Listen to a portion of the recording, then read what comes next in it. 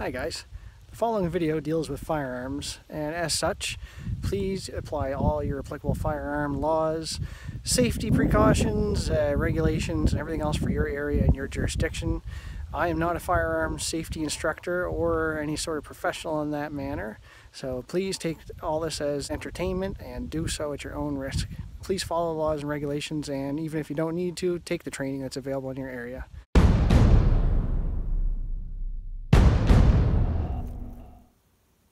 Hi guys, welcome to another episode of Bushcraft North of 60. I'm glad you came out to join us here. Today I'm going to take a long-term look and review at my Henry H001T Frontier lever action 22 rifle. So stick around, it's sure to be a good one. Okay, so first off, a few specs on the rifle itself. It is chambered for 22 short, long, and long rifle. I've fired shorts and long rifle. I haven't found any longs, and I haven't been too worried about it honestly, but it's reliably fed both. I put a lot more long rifle through it, but I have put a few bricks of short through it as well. And the only issues I had, it was brand new when I did it almost 2 years ago with the shorts, is the last round would sometimes have problems feeding up into it, but I've never had that with anything else. It could have even just been that one particular brand and manufacturer of ammo they tried in it. Yes, chambered in 22 long rifle, long, short, and long rifle. It's a lever action rifle. It has some marble semi-buckhorn sights on it, so you've got a brass bead on the front that can be drifted left or right for windage, and you've also got a leaf type spring here on the back that runs a ramp for elevation, but you can also drift this one, which is the one they recommend. So I would just center this guy here and work with the back one. But it has about 6 ramps in it. What I tend to do though is just sight it in at a comfortable distance that I'm usually target shooting or hunting at, if I can say there's a distance you would normally hunt at.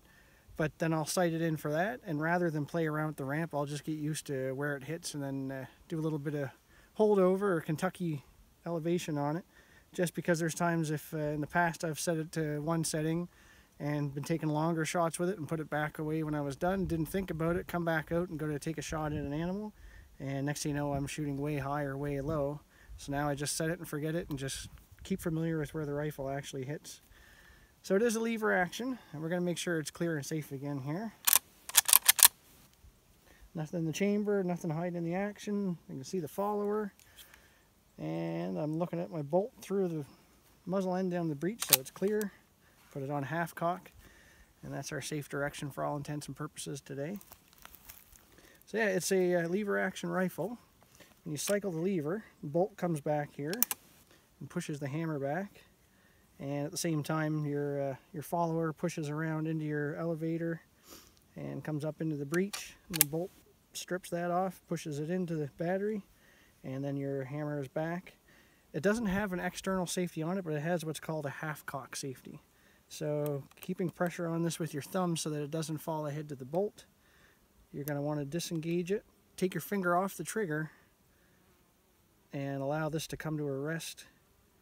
With this particular rifle, it's going to look like it's still up against the bolt, but it's not. And a way you can find that out is if I ease this just up against the firing pin, and it is empty, we just checked it, but still keep it in a safe direction. Watch the trigger and listen. That's your half cock. So same thing, I'm going to bring that here, and then looking at the hammer here, I've got about 3 millimeters from the tightest point of the notch to the bolt. So in the future, if this is cocked, I want to put it on half cock. If I see about that 3 millimeters there, that means I'm good to go. So it's lever action, tube fed. So in order to load it, you've got a port here in the tube magazine, and you've got some knurling on the end of this brass rod. There's a rubber O-ring, and then you've got a catch here. So what you're going to do is kind of push down on it and twist it until it comes out. And then, some people take it right out. I rarely do, honestly. And you can just load your rounds in here. The H001T, which has a 20-inch barrel on it, will hold 16 rounds of 22 long rifle. And I think it's 21 of 22 short, which is nice. I mean, the only reason I used 22 short in the past would have been just for plinking with targets, or bird hunting actually isn't too bad for shooting grouse and ptarmigan on the ground. for headshots. The 22 short is all you're going to need for that, so works great. So you got a tube-fed magazine.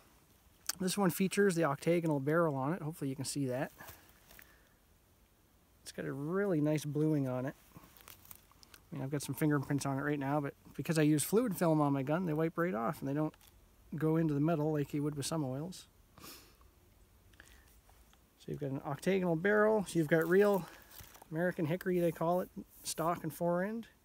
You've got a nice metal barrel band that goes around the forend here. And the magazine is actually dovetailed into the barrel on the frontier. If you had the regular classic or H001, you'd have a round barrel, kind of like you see on most 30-30 hunting rifles, and you'd have another barrel band up here. But in this case, it's cleaned up a little bit. It gives it that sort of cowboy frontier look. It does have a plastic butt plate on the back that has Henry's name in it, and there's a little secret under this butt cap I'll show you in the tips and tricks here in a little bit. Other than that, I mean, you'll find all this on Henry's website and every other video, but just to recap, it has an alloy receiver, and this is actually the receiver cover. So anytime I take this apart to clean it or to work on it, you've got 2 screws on each side. You've got one back here that holds the stock on. I pull the stock out, slide the receiver back, your bolt comes off, and then you can get right into your receiver and clean all that up. So it's a fairly simple rifle to work on if you're mechanically inclined and comfortable with that sort of thing, but I'm not going to recommend it because, yeah, all that stuff is do at your own risk sort of thing.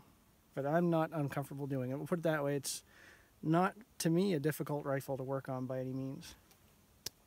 That's pretty much it in a nutshell, honestly. There's not much to them or about them other than they're a really sturdy, reliable, smooth, accurate rifle. And that's what I really like about it. This thing's definitely really good at putting rounds on target. I've been shooting the last, almost 3,000 rounds, I guess, through it, just using Remington golden bullets. They're not a super awesome round. They're your typical cheap sort of bulk ammo, so yeah, consistency might not be great. I was getting a few misfires in the winter, but I think I've attributed that more to just, well, I can even show you here. Your firing pin starts at the back of your bolt and goes up to the face of it where it goes against the breech and strikes the edge of your primer on your rimfire. I think it might have been a little bit of excess lube there that when it got really cold and the hammer hit it, it was a little tacky. It wouldn't allow that to come ahead as fast as it would. Or, who knows, maybe the ammo just doesn't like the cold, but I haven't had any problems other than that. And I think I've had maybe 3-4 misfires, so it can't be too bad in ammo, I guess. But this is one dandy little rifle. So I'll show you a couple things I've done to it, a couple things I've learned about it here. Hopefully that'll help you out with your purchasing decisions, or if you've already got one of these and love it, maybe it'll help you enjoy it even more. So one thing I've done to the lever on mine, this is just a regular loop lever. You can also get a big loop lever, which is kind of nice. I wouldn't mind having one of those, honestly, for gloves doing some winter time work. But I've wrapped this in a little bit of elk hide, just tanned elk hide that I had left over from some things. If you're doing a lot of target shooting, or up here the shooting club does, what do they call it, cowboy silhouette shooting, which is kind of cool. I wanted to get into that, but still haven't yet. But if you're doing a lot of repetitive firing over and over and over again, this starts to bite into your knuckles. And if it's not really cool enough to wear gloves comfortably, then that's kind of a pain. You can wear gloves if you want to be cool, I guess. But what I did was just wrap that up, and now that doesn't bother my fingers at all anymore. It's perfect. So that's all a guy could ask for with that. Another thing I'll let you guys in on with the Henry rifles, everybody complains, unless they're into Henrys, complains about this tube-fed magazine, especially on their center fire stuff. There's pluses and negatives to that. I found with my center fire rifles, if I'm hunting and don't shoot anything, all of a sudden you've got to eject every single round by feeding it into the breech and then back out of the breech, a still alive round, and out the ejection port, which is a couple of things. One, every time that's chambered in there is technically a possibility you could have a discharge. I mean, you probably won't if you're following gun safety, but it's just one more variable there that you don't really need to have with the Henrys, which is nice. The other thing is between, especially if you're using soft point bullets, if you're feeding those in and they're getting a little mangled up and then you're cycling them through when you get back to your vehicle or back to where you need to case up your firearm, if you look at your bullet tips, they're going to start getting deformed, and when your bullet tip is deformed, you're going to start getting bigger and bigger groups. It's going to open up on you and lose a little bit of accuracy. With the Henry, when you get back to your vehicle, you check and make sure it's clear, which we've already done.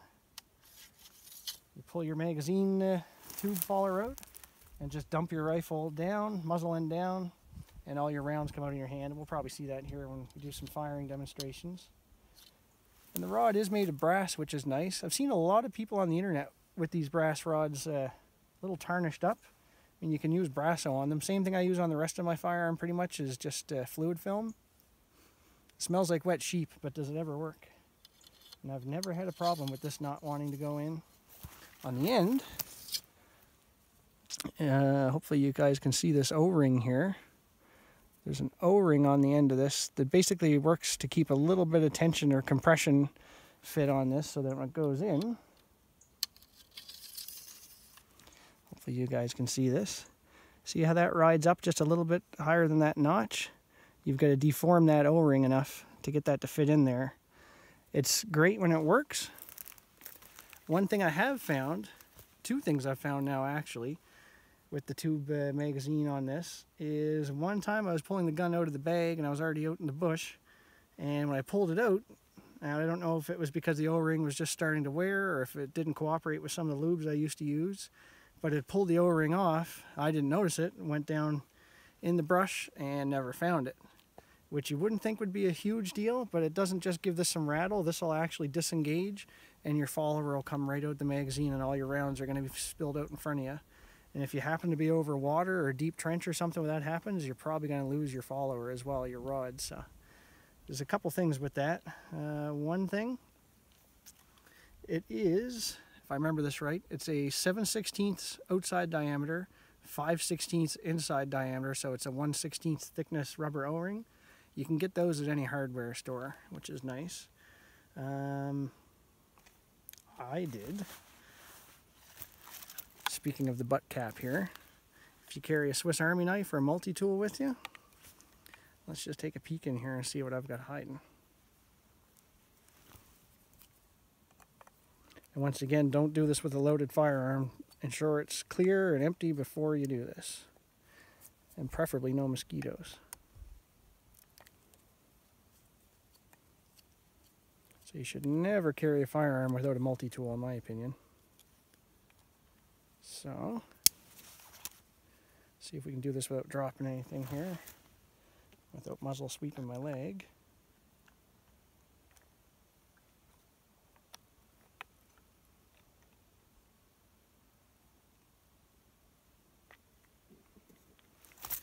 If you look inside, see that honeycomb sort of finish on the butt plate? Well, we'll pick those up in a second. That honeycomb finish, that's the perfect size to hold at least 2 on each side of those O-rings. So I've got 4 for backup here in the field. If I ever lose one of those again, I'm ready and prepared to pop another one in, especially if you're, I don't know, if it took you a day to get to where you're hunting or where you're camping and all of a sudden you pull your gun apart and you've lost or damaged that O-ring. It's good to have backup, and it's always with the gun. And today's Swiss Army knife is the Victorinox Soldier Alox. This one is a 2003 model. Actually, it's basically, I guess you'd call it a 1961 model, but this one's stamped 2003. I'll just put this butt plate back on.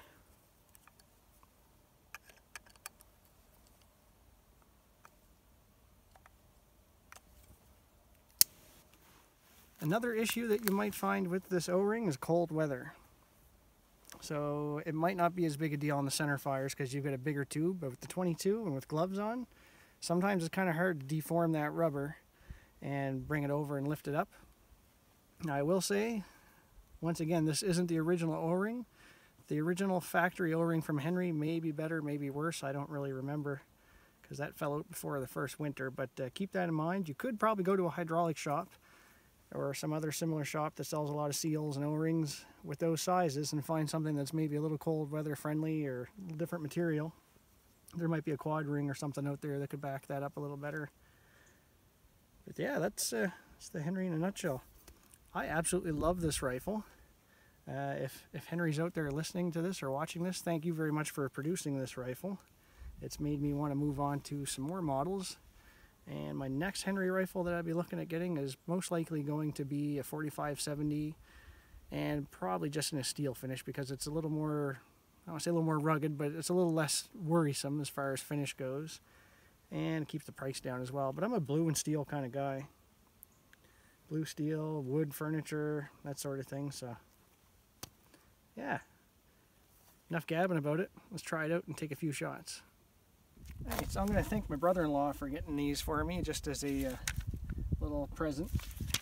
But these are the Birchwood Casey target spots that are self-adhesive stickers. They're pretty cool. I've put them on my swinging target here, but I've already done a number on them. I got all kinds I can refill with there.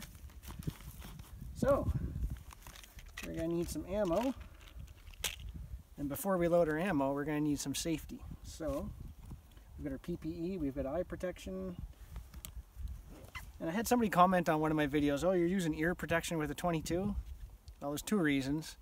One, why not? I mean, it's not terribly loud or anything, but if it can save my hearing a little bit, especially I've already done enough shooting that I am kind of inclined to say you should really have these, because the amount that I haven't, I'm kind of regretting it now. So long story short, wear your ear protection. So we've got our PPE, we've got our ammo, we've got a firearm. It's our safe direction. So run the action a few times. Make sure nothing's in the magazine, nothing's in the chamber, nothing's hiding in the action. And I have no obstructions in my barrel. So I'm going to, like I say, put this on safe, which in this case is the half cock. Keep this in a safe direction and get my gear on.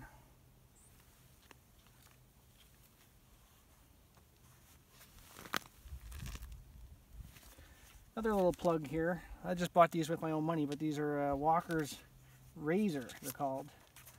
These are an electronic noise suppressing headphone set. So basically, this still allows me to hear, which is nice, but as soon as I take a shot, it cancels the noise out right away and then comes back on when the noise is over. So the nice thing is not only can I still hear what's going on, but it actually amplifies what's going on. And with the two directional microphones on it, when I turn my head, it's not the most accurate, but you can still kind of hear where sound is coming from. So they're pretty cool. They're actually nice for bird hunting. If you're going to be taking a lot of shots with a shotgun, especially in my case, it's a 19.5-inch barrel, so it's making a loud boom kind of close to your head.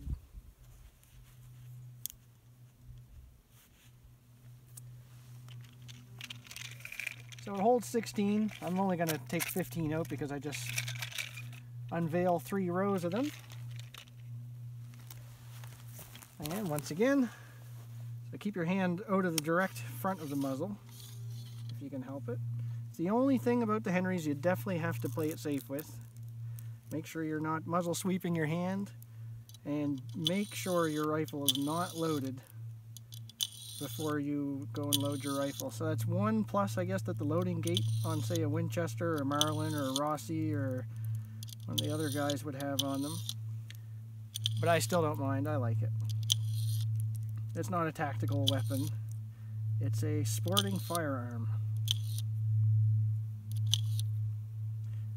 And speaking of making sure it's clear, I have had this happen once where the firearm should have been empty, but then doing my check I had a round pop out. It was the last one up against the follower, so really check well to make sure that it isn't loaded.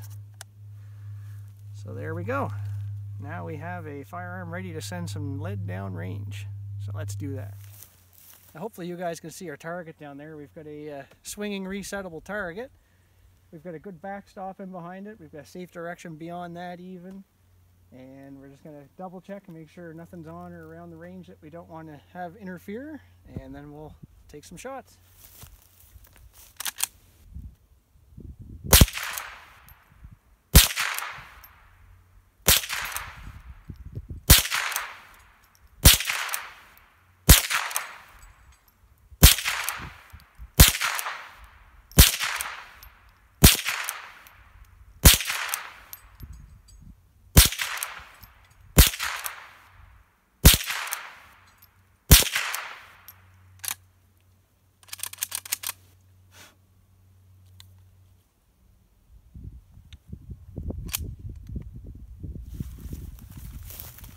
It is a sweet shooter.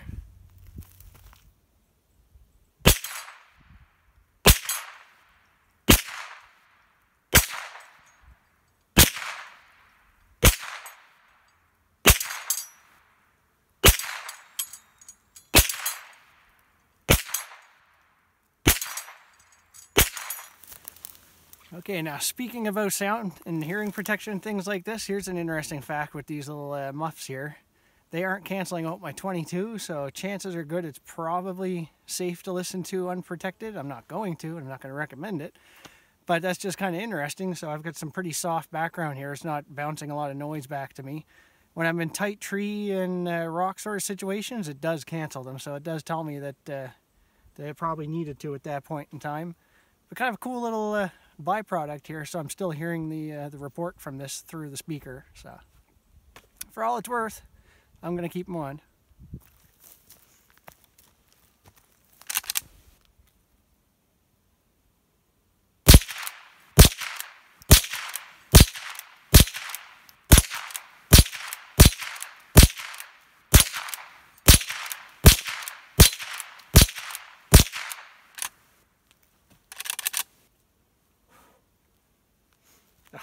It never gets old with this thing, never. Love it. Okay, so another little trick I want to share with you guys. Field cleaning, or even when you get home cleaning, but the nice thing with this is you can do this super quick before you go back home. So you've got your firearm, and we're going to make sure that this isn't loaded, and it's safe, which it is, so that's good. So you've got a safe firearm. Now, if you've got, say, a bolt action or, well, like a single shot rifle or a few other different actions out there that you can basically clean it from your breech end out to the muzzle, it's not going to be as big a deal. But, here's the but, with a lever action, you can't easily, I know you Marlin guys are going to say, oh, it's not hard. Without some minor disassembly, you can't easily use a cleaning rod in here because the receiver captures pretty much everything on the breech end, and you're not really supposed to clean it from muzzle to breech. You're supposed to clean it from breech to muzzle. So I know guys that do that too. They'll put a rod down this way and back and forth or whatever, but there's an easier way. Now for you Marlin guys, which I happen to also be a Marlin owner, in some of their models you can just take the screw out of the lever, drop the lever down, pull the bolt out, and then you can just clean it like a bolt gun. But even on my Marlin, I don't clean it that way. What I do, make sure we got this pointed down here. I've got one of these bore snakes. These are slick as snot on a chicken's lip. They're well worth the few dollars that they cost. And most of you guys probably know about these, but what you've got, you have a pull string that's weighted with a brass weight, and it'll have your caliber on it too. This one is 22, which isn't just for 22 rimfire, but 223 or anything like that. That's basically a 22 caliber projectile. And now one thing I didn't notice with mine, it started to come apart here, so I just stitched in between this string and my flossing end, and it's been fine ever since for years. But then you've got this wipe, which kind of imitates a patch. You've got some copper bristles here, 1, 2, 3 sets of those for cleaning out your lands and your grooves, and then it's going to continue wiping with this, and then it's almost like your patch, I guess, on the end. And what I do is just put a few drops of your oil of choice on here, and I even use fluid film on my bore, just enough to wipe it down. You don't want to soak it, obviously, and you still want to wipe it out before you fire, but it does prevent rust very well. So all you need to do, take your safe firearm that you've checked, made sure it's clear, and I just leave this bunched up in my hand usually, or if I'm home I just do it on the bench. It's a lot easier. Don't let this touch the ground because you're going to pull dirt through your firearm. But the weighted end just goes through your breech and feed it down the barrel. Now when it comes out, don't just pull it on any angle because you can actually destroy your crown. Just even with this on it, the little bit of dirt that might be on there and friction can ruin the finish on your crown. So always pull that in a straight line with your barrel. So I'm holding it straight until it comes up to this plastic piece. And there's two ways you can do it. you can do it like that way. I just forced it in with my finger, or if you hold the firearm up, like I say, if I'm keeping this off the ground, I've got to hold it up quite far, which is going to make this difficult for the first bit. I'm going to pull this up. My brush is already in. Patch part is in. And I should have a fairly clean board just with one swipe. You can give that a few passes while you're packing up at the range and locking everything up again.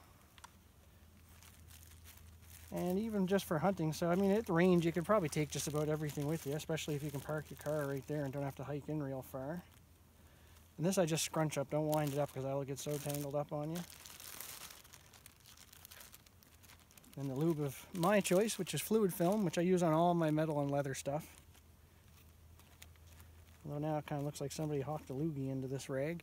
But yeah, so I just keep a clean cotton rag just to give this gorgeous thing a wipe when I'm done. And with the Henry, what you like to get in the habit of doing as well is to pull out the rod and give that a wipe as well, for two reasons. I wipe it pretty good. I don't wipe a lot of the excess off, just kind of give it one wipe because that's also going to coat the inside. So unlike a lot of rifles with tube magazines where you'd have to take this apart to get at it, you can once in a while even run a patch down there, some oil, and clean it out, keep the rust from building up in there and doing nasty things. So yeah, I just wipe her all down and I gently clean my crown just in a circular sort of fashion there with even pressure, so that doesn't get caked on over time. And with the fluid film, I can do pretty much every part of this firearm. The receiver, even though it's not blued, I like to keep that dressed up nice and keep the rust off of it.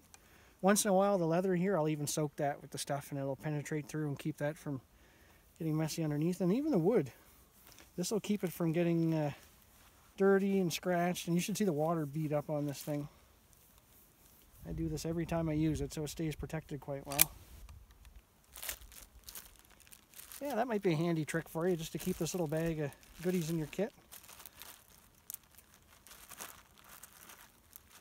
And just in case I forgot, that's the dimensions for that O-ring that goes on the end of the magazine tube. So that's my lovely little Henry. So if you guys are into shooting sports, or if you want to get into it, first off, follow all the rules and regulations and laws in your particular locale.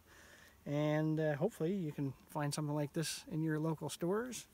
Mine retailed for, I want to say it was just over $600 at Canadian Tire almost 2 years ago. But to me it was well worth it. This is the first new firearm I've ever bought myself. I've had some used ones and been given some used ones, but this was my first new firearm. And this is definitely a keeper. And for one thing, it's a gorgeous firearm. And secondly, I've got some really good memories with this.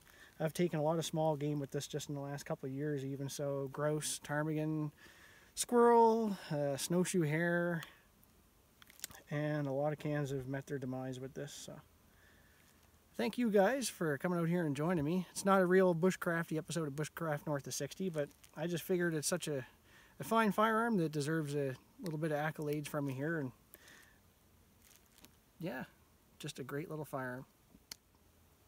So guys, thanks for joining me on my long-term review and tips and tricks on the Henry H001T Frontier lever action rifle. I'll see you guys here again next time in the Northwest Territories. Until then, you guys take care and safe shooting.